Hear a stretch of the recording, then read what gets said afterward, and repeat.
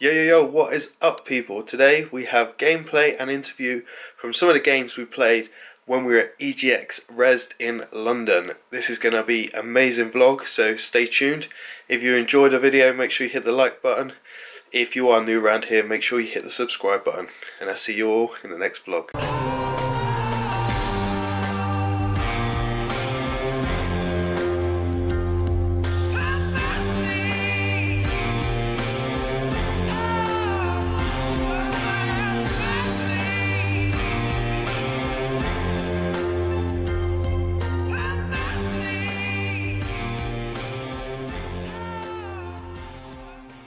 So I'm here with Helen from Tetra. We're just going to have a quick chat about what the game is and where they're going to take it in the future. So before we get into the game, just tell me a bit about yourself and what you do for the business here.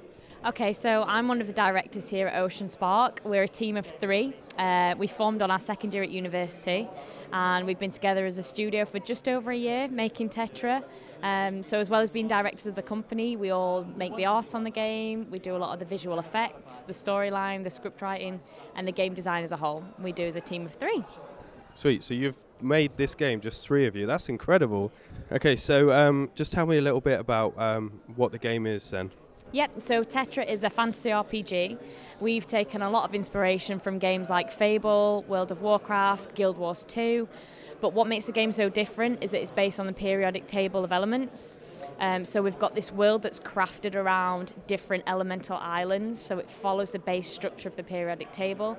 Every island you go to is totally different, brand new experience, visuals, enemies.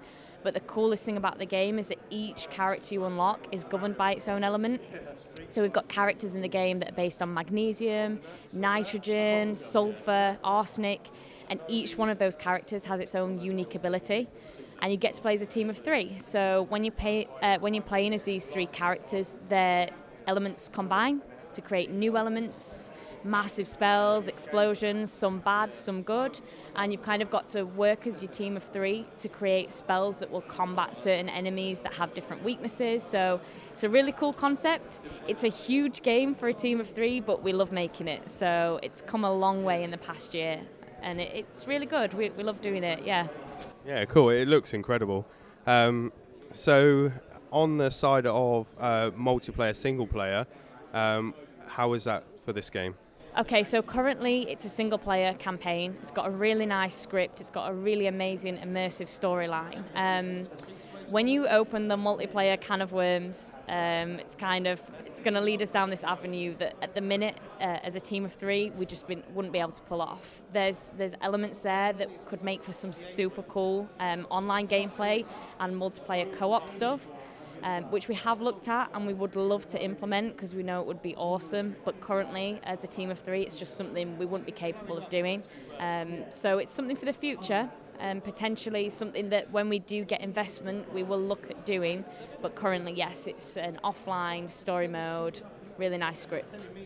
Cool, so single player at the moment, possible multiplayer in the future, so yeah, stay tuned. So we're looking at this game on the PC at the moment. So is there any other platforms it's going to be on? Yeah, so currently we're using the Unreal Engine to develop for PC just because it's the easiest. We are looking at porting to pad to see how that works. There are a lot of game mechanics in the game, so we're potentially looking at how games like The Witcher handle all, the gameplay and how they make it work on pad. So it's something we're still working on in development. We're working closely with how the game works on PC and mouse and keyboard and mouse and how it's going to work on pad, and when we feel like we've got something strong enough we're then looking at porting it to different consoles, but currently it's only available for PC. Cool, so you say it's only available for PC. Does that mean it's out yet, or is there a release date quite close in the future? So the release date is not close. What is close is the release date for the demo. So we're giving that away for free. We're really interested in getting a community involved in the development of the game. So what we're going to be doing is giving out keys. Completely free download of the game. It should be 1 hour to 2 hours of gameplay, and we're just really interested in what people think, how they think it could be better, what they might change, what they'd love to see in the game in the future, and then hopefully when we collect all that feedback that will really influence where we take the game from there. So that will be ready by the end of May. We've got a couple of bugs that we need to get rid of and a couple of other things we want to implement. But all being well, at the end of May, we'll be hitting everyone up with the keys, download it, play it, let us know what you think. Okay, so obviously at the events here, people can sign up to get a beta key. How would people that aren't at events be able to get a key off you? Yep, sure. So the game's got its own website, which is playtetra.com. If you go on there, you can just pre-register. All we need is your name and your email address just to show that you're interested. And then we'll just be sending an email out using that mailing list or anyone who signs up. And then we'll just be hitting everyone with keys and just download it and play it, yeah. Cool, so if you want this game, I'll get the link to the website, put it down below so you can click on there, register for the beta, so they're going to chuck out. So you've explained the game really well and in depth already, but is there anything else you'd like everyone else to know? Really, I'd just like everyone to know that, we are a small team. We really do need support. We are so invested in making this game, and we know that it can be something really cool, but we're also really excited in how other people can influence how this game develops. So if anyone's interested in kind of getting involved behind the scenes, honestly, get in touch with us, follow the game, play the demo when we send it out there. We're going to be setting up a Discord channel. We're going to be getting everyone involved, and we're really just excited to see where it goes from there and how people can influence how it develops. Yeah. Cool. So as soon as I get all the links and everything to everything they're going to be putting out, everything will be down in the description below, so you can click on that, follow, and get involved with the game. So it seems like very you want it to be sort of like a community game, so everyone can have their little input as well and change how the game works. Exactly, yeah.